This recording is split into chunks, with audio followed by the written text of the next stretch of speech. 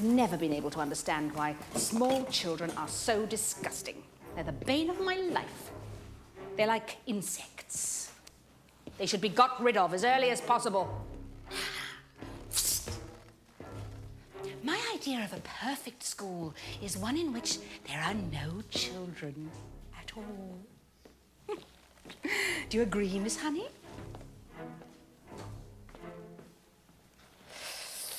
Now, you, front of the class.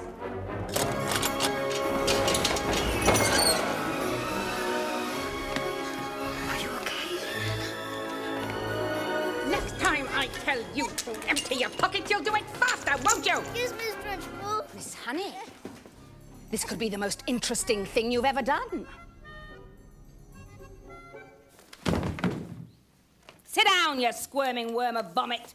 Thank you, Miss Trunchbull.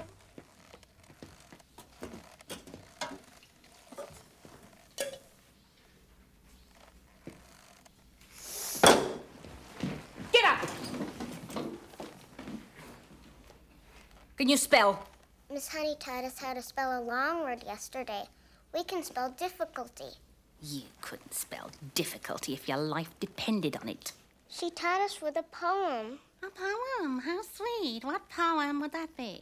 Mrs. D, Mrs. I, Mrs. F, F, I, Mrs. C, Mrs. U, Mrs. L, T, Y.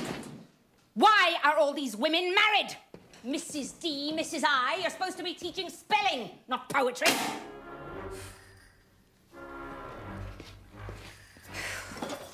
Cannot for the life of me understand why small children take so long to grow up.